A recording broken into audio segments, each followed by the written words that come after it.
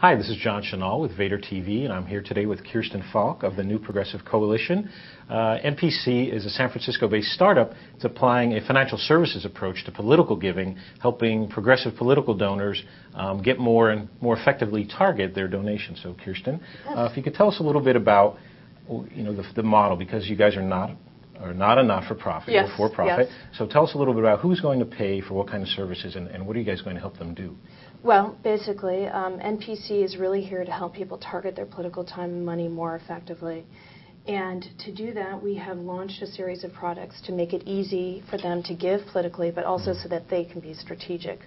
Our first products are the political mutual funds, and those are based on the issues that people felt that they were the most overloaded with. They were confused and weren't really sure how to navigate politics more effectively.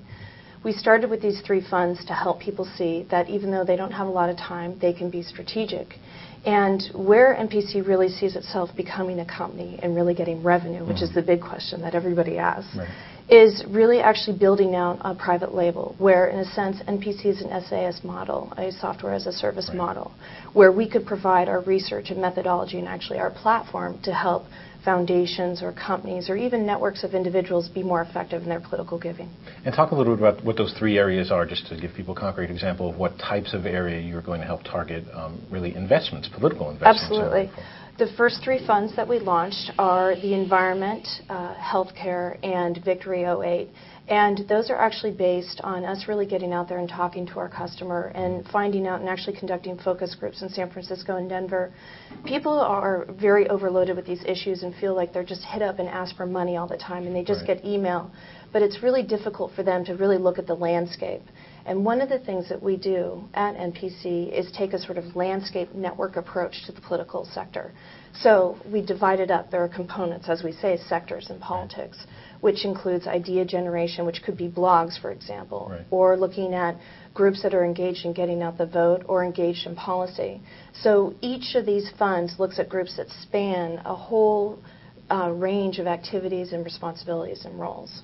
Now, you mentioned blogs. I mean, one thing you told me earlier when we were talking is that you're hoping to sort of empower or involve a whole new generation of political givers, because I think you mentioned maybe 130,000 givers give 86% of the money, so there's a lot of room for people to get involved. People are overloaded. You want to help them find out a way to do that and not just give to these typical political organizations, but also to blogs and stuff like that.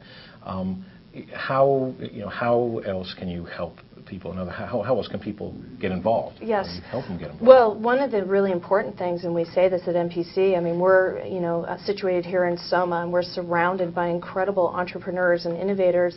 And what we envision longer term is really injecting their expertise into the political system.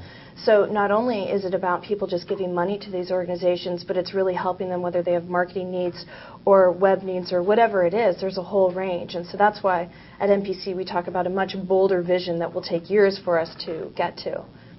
And just to be clear on the revenue so people understand, so political donors who want to be able to more effectively target, you will charge them for helping them with that service, and that'll be sort of like a premium service. And then other people who just want to donate time or whatever, you'll help them find the organization. Well, we are a startup, so some of this stuff has assumptions behind it. But yes, going into 2008. That's the goal, and actually right now we are not charging individuals for the transactions. We are really trying to get the sort of the brand out there so people understand and really build our awareness, and we're looking at various ways to really charge individuals, but really the emphasis will probably be on charging sort of at the private label, the wholesale approach. That's where we see the revenues really sort of having the most impact on our bottom line. And longer term, a year from now, NPC really sees itself building up this community of users around not only the 3 mutual funds that we just launched, but we intend to launch other ones. And then there will be the opportunity to really provide a premium membership experience, a subscription model for some of the research that we provide and things like that. Gotcha. And speaking of money, last thing, you were funded by, I think it was Andy and Deborah Rappaport, got it going, but you said you're going to be raising angel money fairly soon. When is that going to happen? So we were provided with seed capital to really launch this first product. As everyone knows, demonstrating that you can launch a product is a big part of it. And in the first quarter of this year, NPC will be seeking angel investment. working with our partner, Astia, who helps women-led companies succeed. Right. So. And how much, do you have any idea how much you might be raising? We are still trying to figure that out, okay, yes. Gotcha. Okay, well, but I will report back when I need the money. Right, so. great to have you. Okay, good luck with that. Thank you. Okay. Yeah. I've been speaking today with Kirstin Falk, the CEO of New Progressive Coalition. For Vader TV, this is John Chenal.